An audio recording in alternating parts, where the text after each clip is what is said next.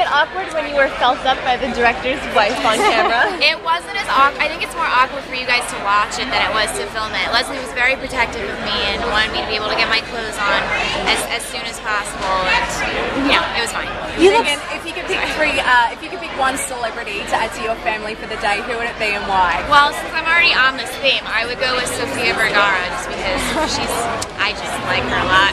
She's very attractive.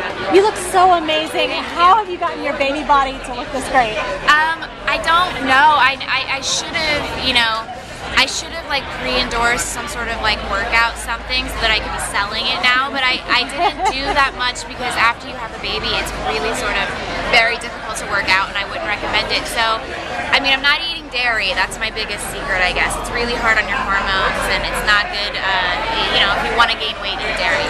If you don't eat it.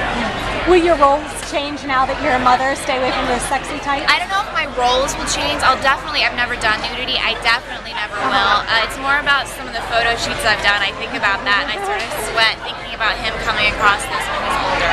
How has baby Noah surprised you the most?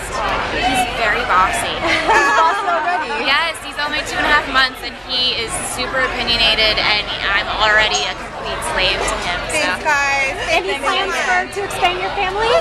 For sure. Yeah.